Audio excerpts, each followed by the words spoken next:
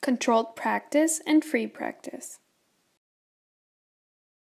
These terms are used to define two separate types of exercises and activities that are used in the English language classroom.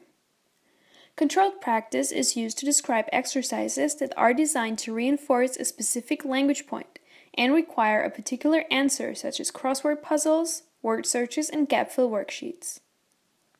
In contrast, free practice is used to describe activities that are designed to allow the students to practice the language point in an unrestricted manner, usually including the use of previously learned language.